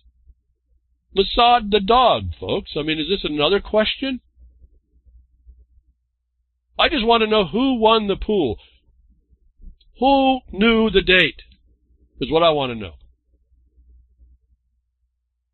One joke at a time. We're talking Gary L. He wanted to bring up the fact that, well, he may not have even died. Yeah, that's another joke. I can only tell one joke at a time on Twitter, I suppose. What is the interest in this guy? It's shifted from the gawking about all that could be done. I think under maybe this QAnon sense, oh, they're going to be exposed. Nothing's going to be exposed, actually. Oh, you're going to get names and connections, and yes, it's going to be dirty for them. It might even cause a few some trouble. But you're not going to get at stopping the underlying thing that will continue, that allows this thing to be global. You look at this story, you're going to see everything that happens all the time to take out people that they don't want around. Then there's the question, in this case, was he actually taken out? I know one of my friends never came back. He never went back to his family. I know he hung. But you know what? He didn't have anything to hang himself with, so we're wondering, how did he get that thing and hang from where he was? Unless two thugs got into his room and hung him. Epstein, not so much. For all I know, I got the picture I saw, I got 3 Mossad agents putting a ventilator on him, wheeling him out to go to the next Epstein Island that no one will ever know. But it was easier if they just take care of the problem, isn't it? He's done his job. Why is this a question? What is the system going underneath it that's being lost here that everyone's not focusing on is what I'm really focused on. But I'm not even focused on that because it becomes this continuation of crime against people and the allowance of the crime against people and the perpetrators to get out. I mean, I looked at the first story. The billionaire pedophile was found in cardiac arrest shortly after 7 a.m. Found. Cardiac arrest. How many things have I heard are drugs that put you in cardiac arrest? And they aren't. I don't know, folks. But it's not interesting to me. Who thought he was going to go to trial? And then those that didn't, who won the pool on the day? I want to know who knew when he was going. Who won? See, they always make something out of it. Someone makes money out of it. So we talked about Epstein last week. He's gone today. No, it's done. Now you're going to look at the record that was put out the day before he was taken out. And you get to go through the crumbs of that, all circumstantial connections that'll keep people talking and just focused on everything else. But if you are interested in the underlying victimization, you would be attacking that, not this fluff. And this is my problem with all these things I see that social media promotes this exquisitely. It's not that I'm not interested, because I'm certainly interested in all the time I put into understanding that the system looks good on the outside and it's polished this pile. That's what we've allowed. And none of us will be actually focusing on the things that we can do. And I guess this is my other thing. You could find out all the circumstantial evidence you want. You can even actually qualify what circumstantial proof would make in a court, notwithstanding how hard that would be. Are you going to be the one that presses that forward, or is this a bunch of more information you put in the bag on your back, in your mind that you think you know? More trivia. I guess I'm sounding irritated, aren't I? I'm sounding irritated to myself. I wasn't this irritated when I started thinking about how funny it was. I really want to know who won the pool. But the underlying problem with all this is the gawking and the crickets. No one will champion this condition, will put it together enough to do anything. So why put any time in that part? Well, I look up Frumpy. That's right. It'll be interesting to see what arrests follow. It will be. But see, that's politics now. They didn't care to protect the main guy that could have exposed it all.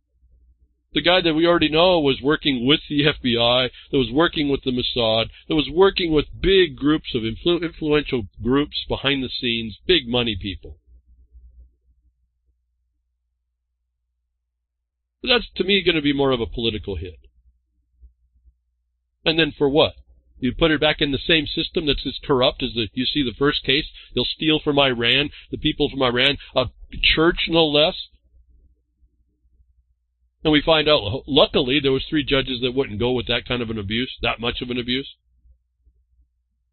I mean, you know, this whole thing is just one nonsensical delay after another relative to what I'm viewing as something we need to, if you're on this and you're going to pull this thing along and do something with it, I'm behind you.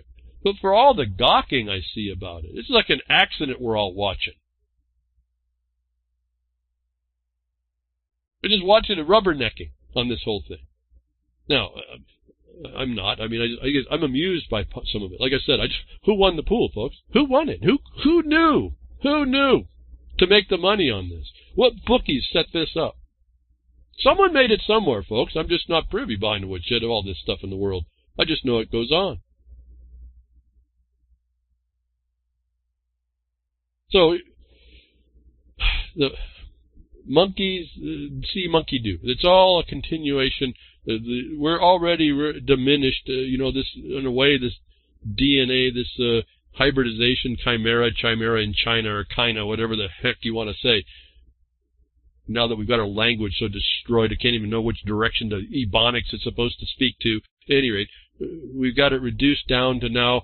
I told you when we had the idea we could ethically talk about the condition that we're going to meld the monkey with man, and they started, and I said it's over, and then they did it being scared, and now they're doing it. They're doing it without even an investigation. And I told you that the dragonfly told us, the experiment said that they epigenetically changed the dragonfly to take on the AI. We see here, and as I think this was sent to me, well, no, it was another video that was sent to me relative to this idea, that they're going to meld these things together in this adjustment that they're making now, openly telling us about it. Researchers say 6G will stream human brain caliber AI to wireless devices.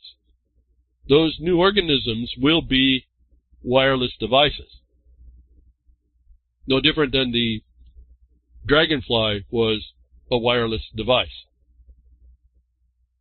But they're going to use 6G on the horizon. Remember, the G is not a speed. It's a capacity. It's a thing.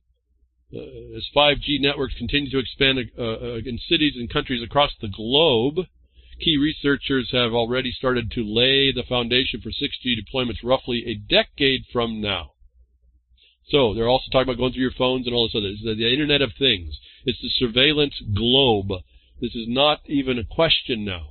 They're making organisms that will be functioning like people in a diminished capacity that will be now streamed into so-called brain caliber AI. This is all fiction. This can't happen, folks, brain caliber.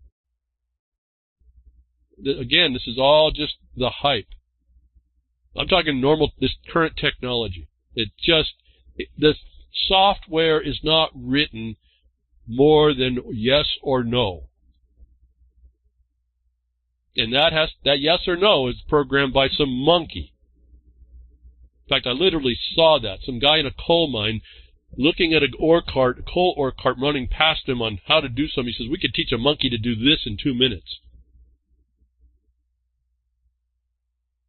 So watch out, you coal miners. They're going to have these chimera,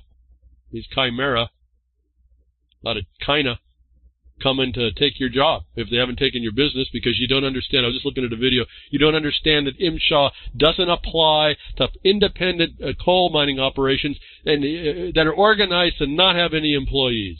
And boy, if somebody could get that message out to Pennsylvania, it might help the last remaining independent miners back there not be taken over by the federal government and corporate mining.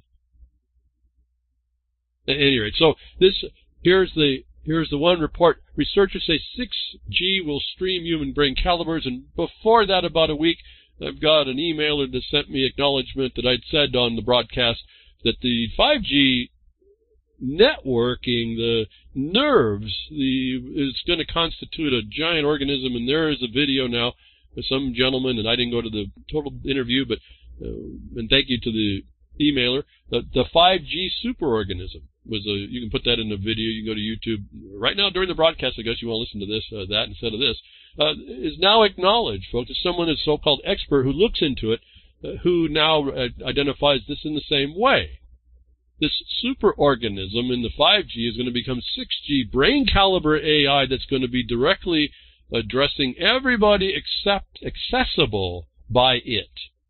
And I propose that it's going to be these genetically changed people or chimera to receive this thing in one giant organism, controlled by whoever the people behind the curtains are that all of you are failing to out and eliminate. And I say that in the most peaceful way. But so it's been acknowledged, again, someone else, a better expert than the guy behind the woodshed, is saying that 5G is going to become this superorganism. He actually has some interesting insights that he found is going on that are further confirmation of what I've been telling you in a different way, but from the notice that we're given in the news, the so-called news. And you think that this technology is not here, and we are seeing the notice about how they epigenetically change us. And I see, it's harder to kind of visualize this, but the vaccines, but that's seems to be a big one as well for people. The making of a new organism by DNA, that's going to be the next iteration that it's coming. But to show you that we're not outside of technology already, that scientists are already working on all this stuff. Whether they're compartmentalized and don't understand this is where it's going, I don't know. I get to sit back and look at how you could pull it together, and it's just scary that it does pull together that way. But scientists can now manipulate brain cells using a smartphone. So I've been telling you about your smartphones and your silent weapons for quiet wars. Yeah, who won the pool, folks, for Epstein not making it to trial? Who won the pool?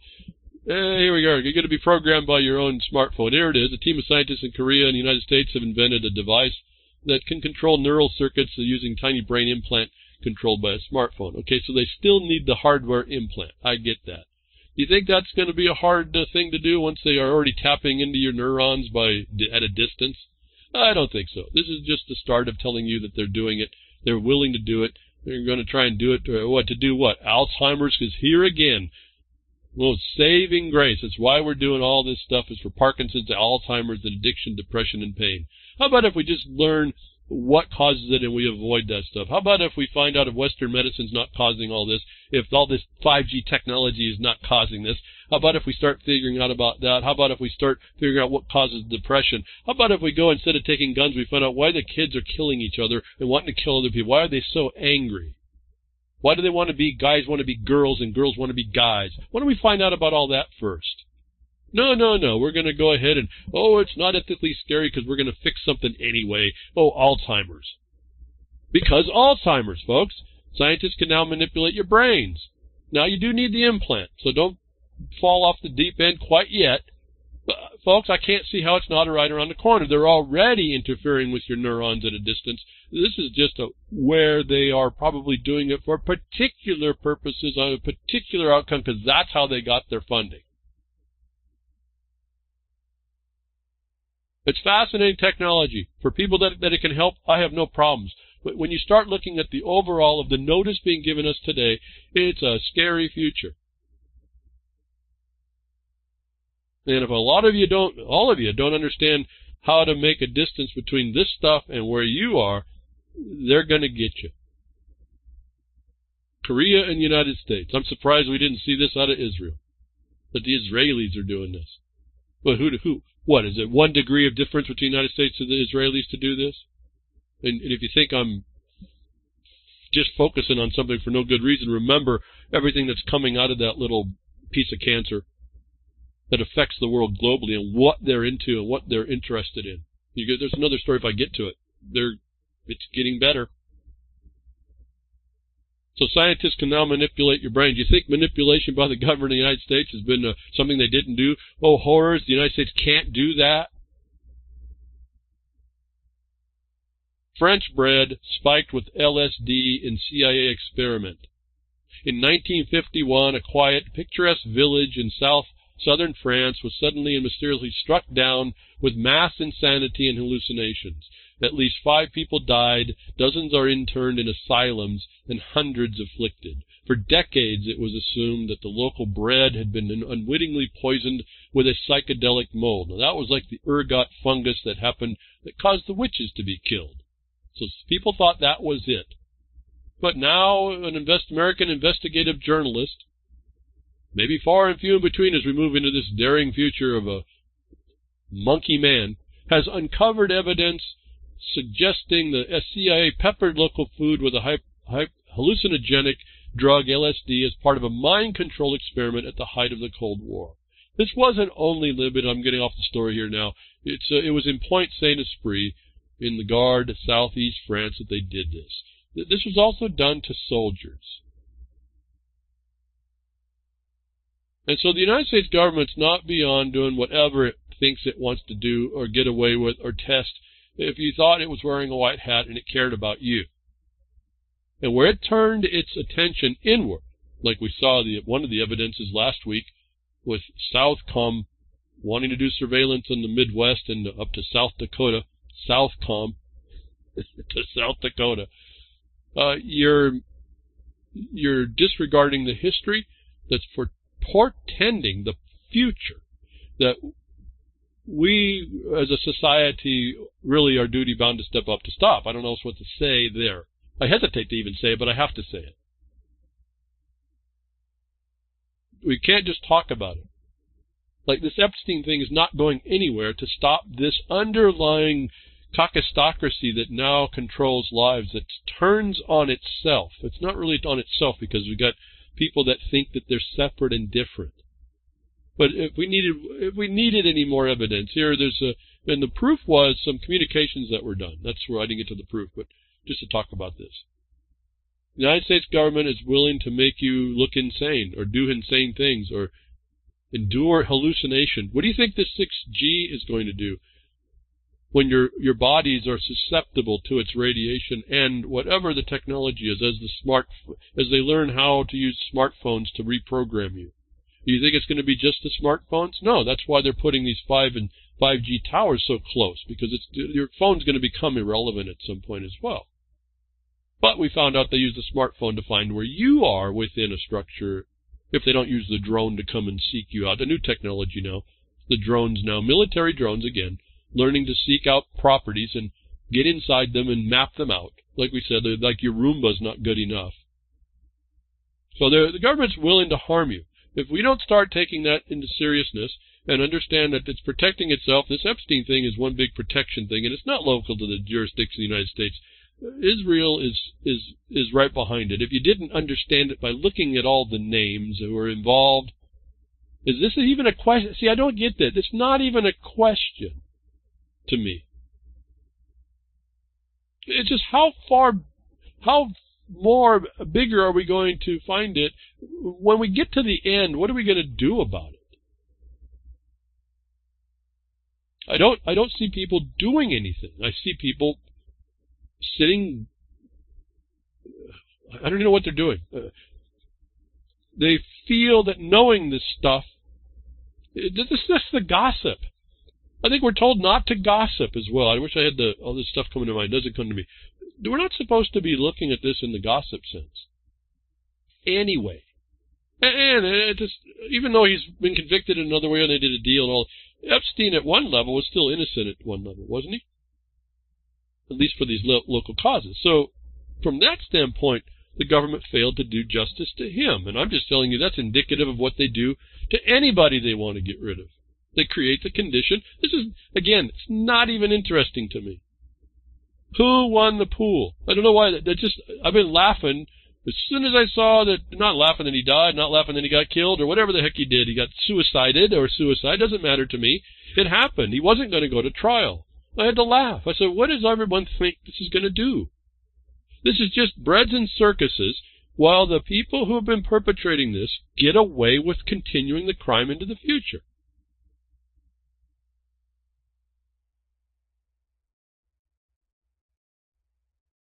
Military-style surveillance technology being tested in American cities. This is not police, folks. This is not what the first article Whitehead was talking about. It's not a police state. The military is doing this. until you raise up beyond police, which makes it sound like it's almost okay, into military occupation. I don't think people appreciate what we're looking at here. I don't think that you understand that then when you get to the military and you see it's global, this oppression, how then we can bring in the nations so-called, the states so-called, the pipsqueak elephants in the room that have influence and action at a distance, that control the place. And that knowledge isn't good enough, because what is anyone going to do about it? Who is positioned in the place to do something about it? And anybody that's in position in the place to do something about it, even once caught, you see what they do to them. So this is a whole, we can go ahead and get enamored by the story, the entertainment, or we can figure out that there's just going to be some things we can observe, but more importantly, we're going to have to put our attention on things we can do something about. And every time I say that, my mind says there's a whole chorus of people that say, I'm not doing anything, or you can go do it, or nothing's going to matter, or nothing. And all I can tell you is that you're delusional. As soon as you focus on something, make again that wrong that you need to make right, it starts to change. And the more of us that are doing it, the more of us that are taking things that we can do, not the things we can't do, but focusing on the things that we can do, I see that we make changes ever so slowly, but we make them. And I think that's just the amount of people pushing the cart, if you will. Technology being tested in America. This is because the airspace over America falls into the same legal category as other public spaces such as sidewalks, roads, parks, and beaches, and it isn't illegal to take photos of private property or private citizens from public space. As a result, we have no expectations of privacy from above. I found this story, and it's talking about this, is how the military has diminished your rights. This is through the Bar Association imposing this. And they took away when they went to the bundle of rights idea, they took away the law that existed in the grants that said that you had rights all the way to the sky or beyond, and all the way to the center of the earth as a wedge. Now there was a reason for that, because you had to give a public access, if you will, to flying, which I guess I can see. But that is in transit. That's not in surveillance. And so the rule of law has been adulterated to invade your privacy through these legalisms that are not actually tested. And again, these are all just the opinions of people that do have a political bent. And if we didn't know that, we wouldn't worry about whether or not a justice of the Supreme Court or a judge was democratically commissioned or commissioned through a Republican-controlled government, Senate. But we do. And so that's a reality. So the military is testing surveillance based on this corruption, that it's a public space. In other words, we're all, again, we're back to this enemy of the state. Don't lose that. You're not presumed innocent anymore. That was another violation no one really stepped up to. This is what Whitehead speaks of too. You're an enemy of the state. You're worse than that, folks. You're an enemy combatant, subject to indefinite detention now, underneath all this nonsense. This crime against you. I think that's a wholly more important thing than expecting that Epstein was going to make it to trial. And now looking for the crumbs that they threw out the day before in order to go look around for everybody else and make life miserable for those that you're never going to likely get much out of anyway. And underneath that, the system, those that are not going to be found will continue. And if there was a competition, like two gangs, organized criminal syndicates going on, one of them has the upper hand at this point. Maybe you should look for both of them. But the United States government has a military that's going to use this public access as an ability to go past and spy upon you. And so you're given notice on how they're doing it, and they're going to tell you how you're not innocent from it. And no one's going to have an objection to this. And so you can read the story. Again, I could read all these stories, but if you're just listening because it's interesting, I guess that's fine, but it's not going to help anybody. So the military can see through a public space that they diminished your property rights. What condition are you in when you can allow someone in the seat of the decision that I can say overtook this place changes the law over time, which is arguably within international control parameters, and then allowed them to run a military in order to control you all. And you don't say anything. Is how they've been slowly taking us down. And who might that be? Well, someone else jumps into the field. As I talked to him about him, the little cancer, little elephant in the room, that never really looks at this, notwithstanding Epstein is surrounded by them. Israel launches, Israel didn't do it, Israelis launch a satellite to provide internet to the Middle East and Africa. Israel has successfully launched a satellite which will provide internet, TV, and mobile services to the Middle East and Africa. Can I go back to that other story? The military-style surveillance technology being tested in America that looks above in the public space to look down and look at you, to surveil you. Do you think Israel's doing this over the Middle East and Africa because of the benefits of the internet, or are they going to be, as we hear, highly technically capable of sucking up all that information and data and surveil you?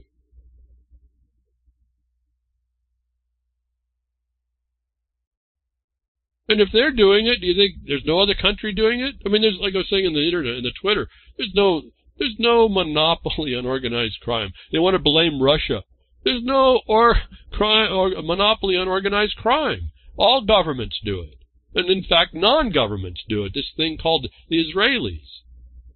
This political movement that is gaining power in the world as global as any other power. And as technologically advanced, if you haven't learned the partnerships that are involved with what's going on especially in the military weapons, electronic technology, surveillance, and satellites. As we heard or read, the Israelis tried to drop something on the moon. These people are just polluting the whole world.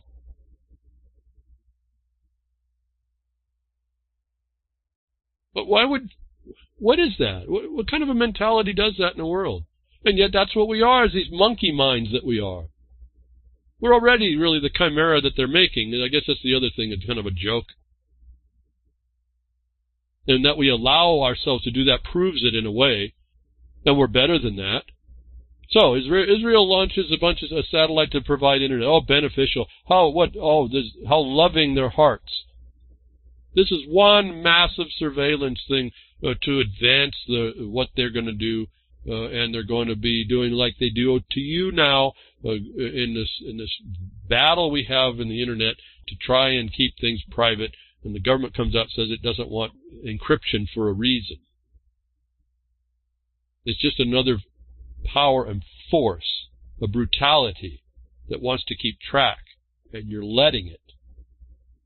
Now, so Israel's in the game again. They're going to do over Africa and the Middle East. It's a big surveillance device, and they're coming underneath the benefit of it. Alzheimer's, folks. In the same point, in the same week, the Epstein swings by his own hand or not. Trump pardoned Israeli drug smuggler on children's request. So I thought this was fascinating. Maybe some of you folks that are all in jail, if you're tuning in or know someone that is, maybe you need to have your kids or a lot of kids write letters to the president and ask them for everybody that's in prison to be released because your mom is sick or you have a problem. And this is actually a thing you can do. No, most people don't understand this. But Trump pardons Israeli drug smuggler on the children's request that he come home. The guy was working with China to smuggle in drugs. Now, how that isn't an insult to his own children who are trying to save him, I don't know. But anyway, the point is that here we have a little bit of a special treatment on top of it all. And when they start protecting themselves or limit their liability, you have to look at that. It doesn't happen anywhere else, does it? And yet it's a guidance for us so we can do the same thing. And we could establish that there's a difference in the treatment, can't we? Which is always now the problem, isn't it? Because you start falling into the thing where you start handing it over for someone else to decide that. At any rate, at the same time that Epstein swings, a drug smuggler gets released for whatever reason. This is again, I don't know many people that get this kind of treatment. All because his wife was sick, has cancer, and the kids said so. You got to just take. I would just take all the things from this letter, and I would just put them in a letter and ask Trump to commute your sentence or whatever. Just do something for yourself. Why aren't we doing that for ourselves? This is all there to do. I guess it was the other thing I noticed. This is what you get to do. It's a part of your defense. What I find fascinating is that one smuggler gets put in jail and another one gets pardoned just because his kids are crying. Maybe he should have thought about all that. If this is important, if this is really important, why does that matter? He just insulted his kids as well, his little goats. He just insulted them by moving this drug in, didn't he? Why is the word Israeli even in the title? Why is that important? Would it make it even more outlandish if he did that? Maybe. It depends on how you look at all this. All I'm here to do is tell you that there's notice on what there is to do in the world. There's things on what are going on in the world. There's the anomalies that don't make any sense whatsoever to be going on in the world relative to each other. And those are telling us a bunch of things. If you put them in neutral place, it'll start guiding you on, not that you know it's no good, but what might be able to be done to remove you one little bit more from it. And before I go into another subject matter, I guess I'm going to be saying thank you for tuning in today. A little bit more time here, but again, Epstein, the underlying problem is serious as a heart attack. It's going to kill us. But that's not being addressed in the surface fluff relative to an idea that I can't believe anybody thought he was going to make it to a trial. He was either going to be gone, like we are told, at least open, the reporting is he's dead, or he would have been let go to be released by some mechanism. That this even became a story is really a fascination to me. That it continues to be the story is the fascination.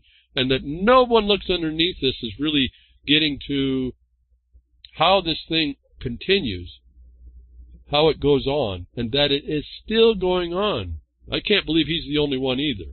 It's really a sadness to me. I just see the more we accept the low-hanging fruit instead of going for the harder message and work and exposure and accountability, which is not so obvious anymore. And that's how that's played as well. But anyway, thank you for tuning in today. I hope something I said will give you some insight.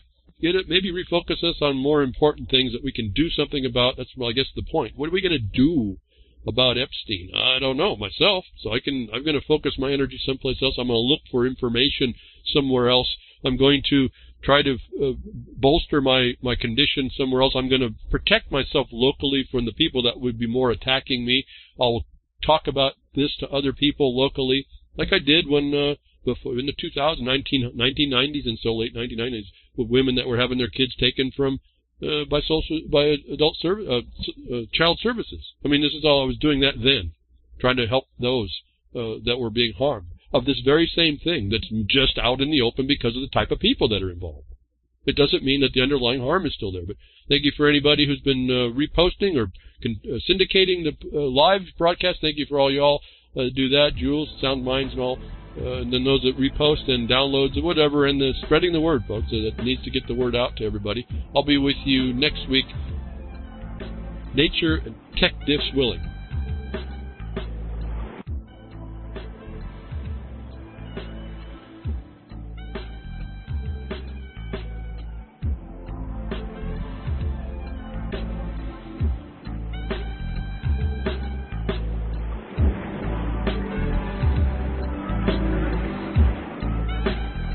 Well, that's another lesson. I hope with today's information you can take it to those that misbehave. From behind the woodshed, leaving his mark on the beast, this is Hal Anthony. Till next time, journey with purpose.